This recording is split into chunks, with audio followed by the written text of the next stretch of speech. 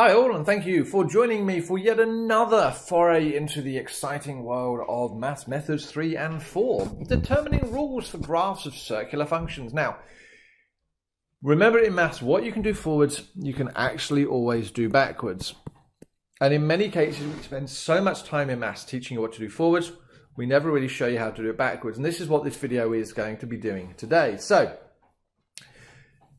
remember that every single time you draw a sine or cosine curve, you've got to look at amplitudes and periods. You've got to look at whether it's moved. You've got to try and think about what real world situations could they flip that with. And I always say, you know, if you look at an idea of a sine curve, this could actually be a hill. This could be ground level. This could be some sea. And ultimately, you've got a maths question there. You know, how high is the hill? How wide is the hill? If you wanted to, I don't know, fill the valley, what would you need to do? All sorts of stuff. And I know we haven't done a lot yet, but differentiation, integration, finding areas, all sorts of stuff can happen with sine and cosine curves, which is why your CAS calculator is going to be an absolute godsend later on. So, make sure you understand amplitude, period, and what vertical translations and horizontal translations do to the period and the amplitude. We've dealt literally in that last video with the idea of what each of these things show and tell you to do with each of your sine and cosine. But now I'm actually going to give you the graphs and ask you to find the information to get back to the original equation. Right? That's just as valid and just as important. It's like modeling real world situations.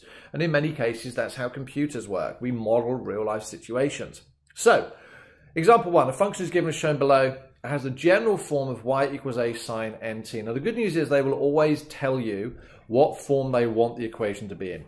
So in this situation, y equals a sine nt, find a and n. Well, what is a and n? Well, the amplitude is the difference between, or is halfway between the maximum and minimum. Now my advice is you would always remember it that way. What is the maximum on this graph? It's 5. What is the minimum? It is -5. So actually, in this situation, life is easy. The amplitude is 5 because I know the total distance between the two is 10. Half them is 5. So the amplitude is 5. Now, the reason I say always do the maximum and the minimum is because if they've actually translated the graph up, then you could make a horrible mistake. So, for example, had this been at 6 and this had been at 4, then you might have turned around and said, well, the amplitude is 6 without noticing that they've actually squidged the graph up just a little bit. So that's a trick. Next thing, what do we need to know? We need to know the period. Now, the period of a graph is given by 2 pi over m. Well, we know the period here. Luckily, this has been given in terms of radians.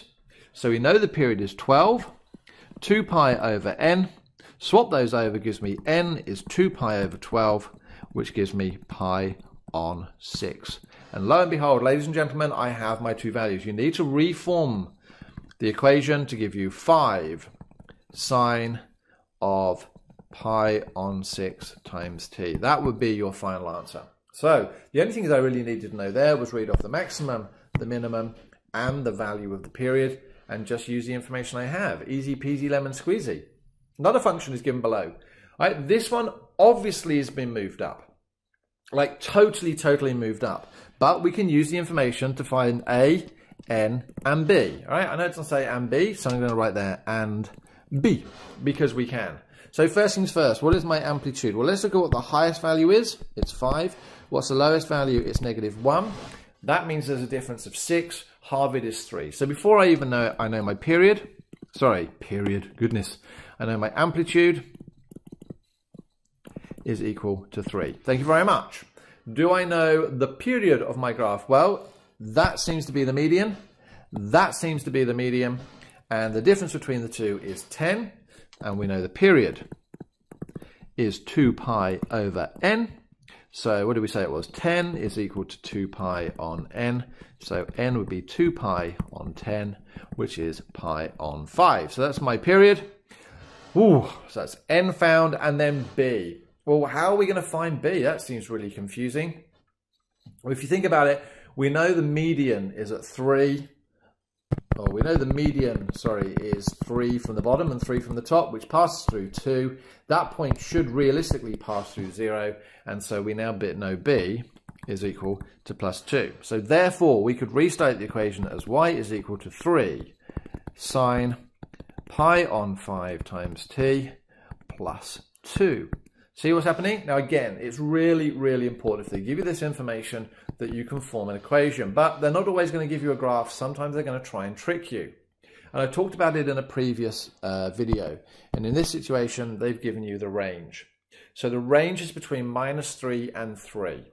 That just means the maximum is 3.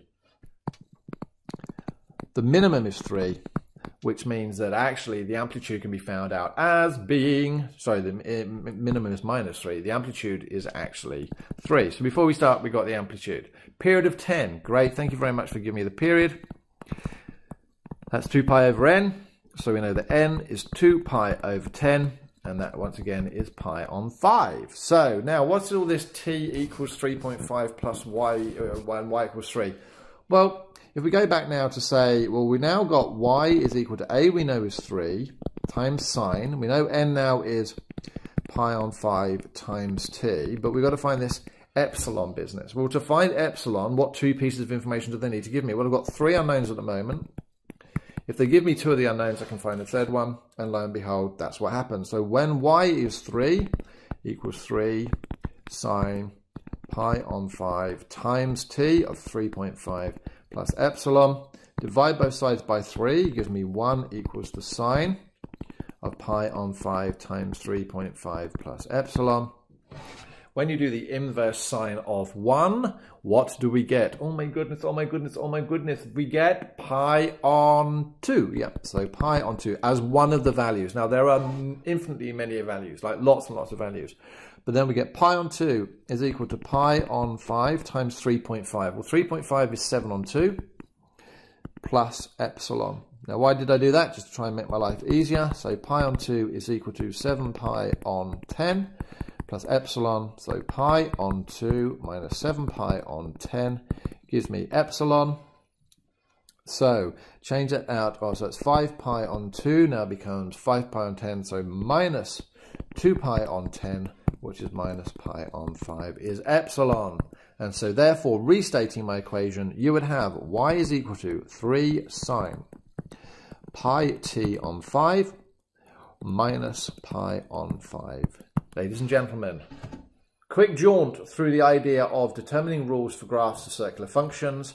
Not too much that they can actually throw at you here, so long as you just understand how to apply that information, okay? Now, just one, actually, I will throw one thing at the end here. If, for example, they've given me the same question and it had the range, but actually had it falling between sort of 5 and -1, then what you would have ended up with is you'd have had an equation that said y is equal to a sine nt plus epsilon plus b. Now, this plus b, they'll still only give you the same information, but what you've got to realize is that if the range is imbalanced, if it's imbalanced, and we know that actually it should have gone, so what is it, between 5 and -1, we know that that meant that the amplitude was 3, which meant that actually the median point was at 2, and that meant that the graph had been shifted up by 2. So that information, this range, actually can give you two pieces of information. It can give the amplitude, but it can also help you find the value of b, which in that situation would have been +2. All right, now, that's just a throwaway because I know some of the questions in the textbook actually have those type of questions in them for you. But, yeah, thanks very much for watching. I look forward to seeing you next time. Thanks for joining us for that video. It was really good having you. Now, if you'd like to know when the next video is coming, why not click on subscribe? Alternatively, head on over to MaffsGuru.com where you can watch all of the videos on its own dedicated website. While otherwise, watch the video that's just popped up. It'll be part of this series. All right, take care. See you again soon.